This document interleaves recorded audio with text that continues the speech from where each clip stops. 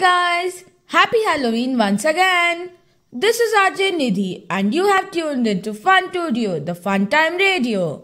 In this episode, get ready to know about some traditional Halloween rituals, play a zombie quiz and enjoy a fun poem.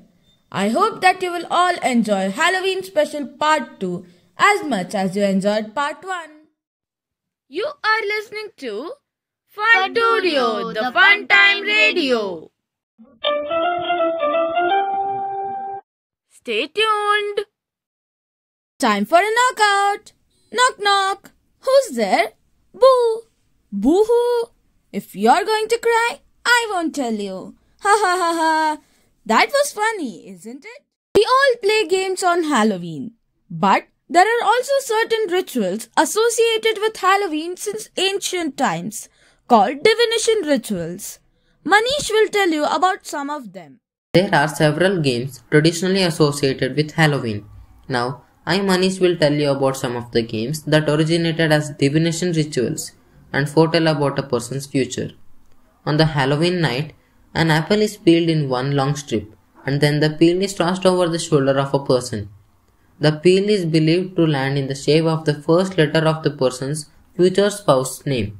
Another tradition is that 2 hazelnuts are roasted near a fire, one in the name of the person roasting them and the other for the person they desire. If the nuts jump away from the heat, it is a bad sign, but if the nuts roast quietly, it foretells a good match. A salty oatmeal bannock is baked on Halloween. A person who eats it in 3 bites and then goes to bed in silence without anything to drink has a dream in which their future spouse offers them a drink to quench their thirst. It is said that if unmarried women sit in a darkened room and gaze into a mirror on Halloween night, the face of their future husband would appear in the mirror. However, if they were destined to die before the marriage, a skull would appear. In Ireland and Scotland, items are hidden in food, usually a cake, and portions of it served randomly, and thus a person's future can be foretold by the item they find. For example, a ring means marriage and a coin means wealth.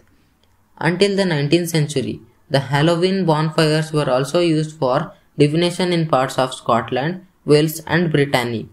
When the fire died down, a ring of stones was laid in the ashes, one for each person. In the morning, if any stone was mislaid, it was said that the person it represented would not live out the year.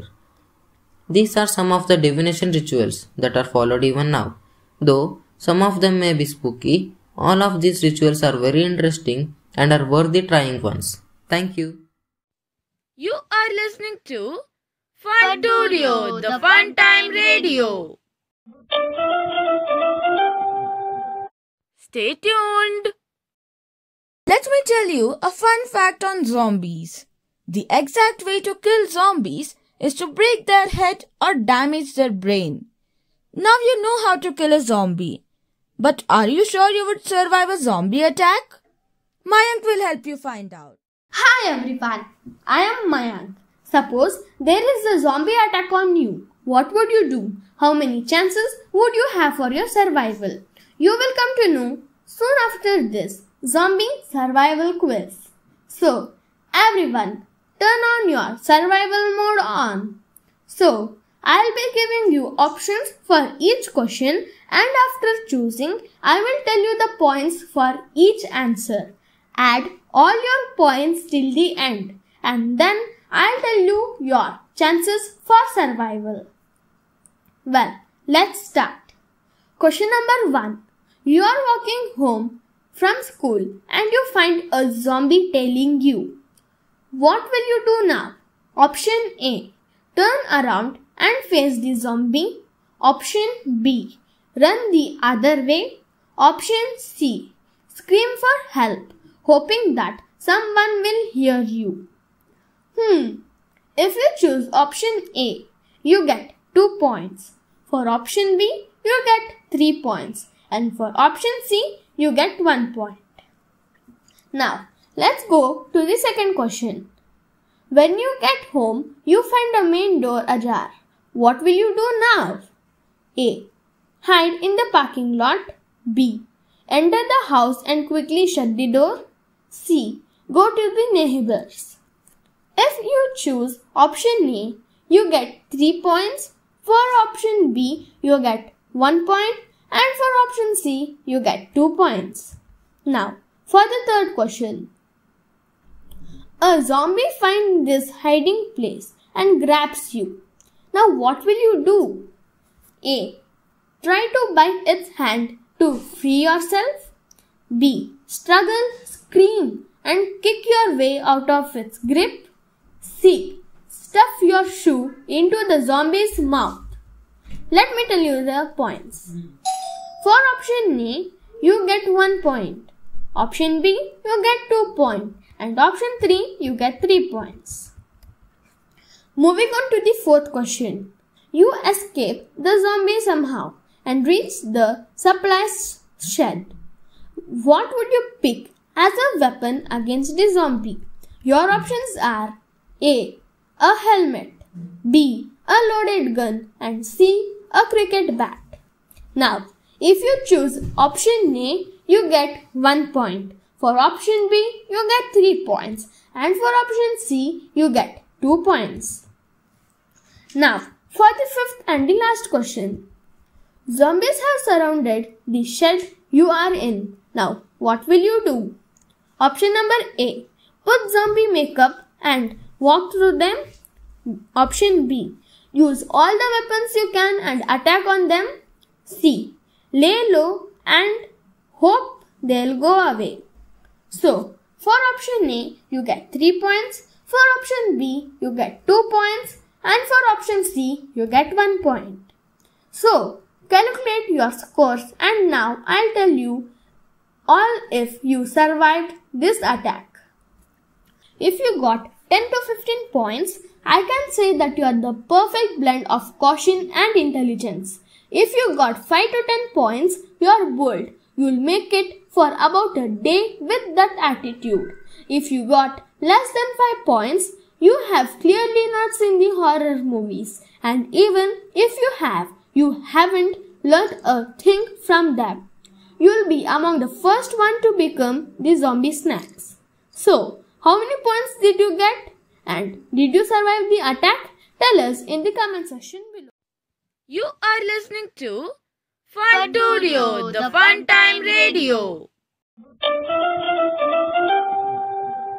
Stay tuned. Time for a fun pun. Knock knock. Who's there? Which? Which who? Which one of you can fix my broomstick? Halloween is a beautiful festival with many rituals, and we cannot tell you about all of them. But Ananya has tried to sum up some of the wonderful Halloween things into a poem. It's Halloween night. Hope you enjoy the poem. Hello everyone, I am from Funtoodio. Myself, Ananya Sajjan. Today I will tell the poem on Halloween. On the night of Halloween, anticipation weighs heavy as the boys and girls get their costume at the ready. For it's the night when candy flows beneath, the moon's glow, and everywhere you hear the noise of laughter echo. With scary sights and many frights, kids walk by the porch light, for there's nothing else that is quite like a starry Halloween night. Glowing jack-o'-lantern lights in the air, there is a fright. The neighbors handing out their lights, it's Halloween night. Your footsteps creeping up and neighbor's porch stare, oh, a full-sized candy bar, well that seems fair. But watch out, the houses giving raisins in a box, a few of them, and suppose you will move to a different block. Yes. Trick-or-treating with your friends always seems so right, because in every year there's only one Halloween night. If you eat too much candy, you may very well turn green, and that, my friends, ruin an otherwise perfect Halloween. But if you eat too little, you may possibly be sad, and that may make an otherwise perfect Halloween seem bad.